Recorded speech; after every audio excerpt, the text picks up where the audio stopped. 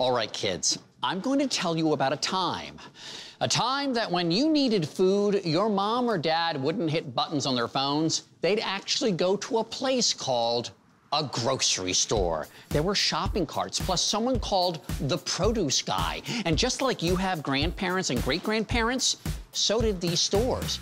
Oh, and don't be scared, but there was also someone called the butcher. Back in the late 18th century, those stores were called general stores. The idea behind a general store is a store that really sells everything, general merchandise for a local community. People didn't have to go all the way to a bigger town, a bigger city, but they could get everything they wanted in this central location within pretty much walking distance or maybe riding a horse. Well, since my horse-drawn carriage was in the shop, I walked my way over to the J.R. Jones General Store at the Henry Ford Museum's Greenfield Village. Is this just a building that's been made to look like a general store, or was this building actually a general store? This building was actually a general store. It came from Waterford, Michigan, about 30 miles northwest of here. Henry Ford found it, and he wanted an old-time general store for his village green in Greenfield Village. The store today represents the needs of its community back in the 1880s. That community was comprised of artisans, craftspeople, and farmers. This was an era before self-serve, which was about 30 years away. It was the responsibility of the storekeeper to understand his patrons and their needs, then stock the store accordingly. Well, I like the generality of this store. I mean, it's a general store, but what does it have for me? Well, let's say that you're a gentleman from the 1880s and you want to look successful and you want to look respectable.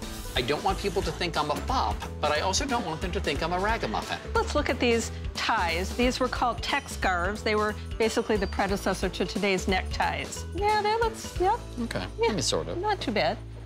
I'd say that's pretty respectable. All right. For women, though, customization was needed. Whole sections of the general store were devoted to textiles, thread, and sewing notions.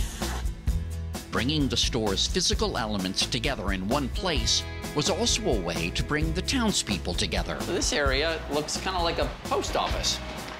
This area is the part that's not about buying products. It's about community gatherings. The post office would have basically been at the storekeeper's desk.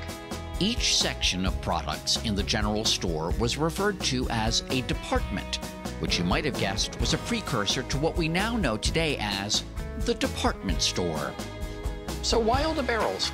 The barrels were an old-fashioned way of selling products. The storekeeper would buy all these products wholesale in big quantities, like sugar and flour and beans and dried beef, and he could get a good price for those. I'm known for my hair. What have you got for my hair? For you, we have something called hair pomade, which was very popular during that time. And it was made out of supposedly grease from bears in the Rocky Mountains. When I want to look my best, a little bear grease goes a long way. Grease. One-stop shopping. Notions over there, lotions over here. The good old-fashioned way.